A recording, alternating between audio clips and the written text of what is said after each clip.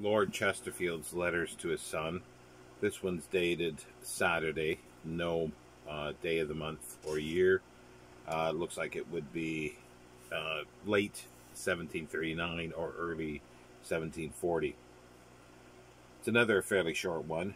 Dear boy, since you choose the name of Polyglot, I hope you will take care to deserve it, which you can only do by care and application.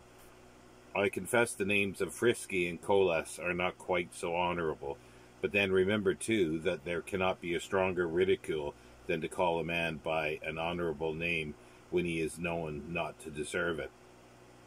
For example, it would be a manifest irony to call a very ugly fellow an Adonis, who you know was so handsome that Venus herself fell in love with him, or to call a cowardly fellow an Alexander, or an ignorant fellow Polyglot, for everybody would discover the sneer, and Mr. Pope deserves very truly that praise undeserved is satire in disguise. Next to the doing of things that deserve to be written, there is nothing that gets a man more credit or gives him more pleasure than to write things that deserve to be read. The younger Pliny, for there were two Plinys, the uncle and the nephew, expresses it thus, and a quote in Latin: "Pray mind your Greek particularly, for to know Greek very well is to be really learned. There is no great credit in knowing Latin, for everybody knows it, and it is only a shame not to know it. Besides that, you will understand Latin a great deal the better for understanding Greek very well.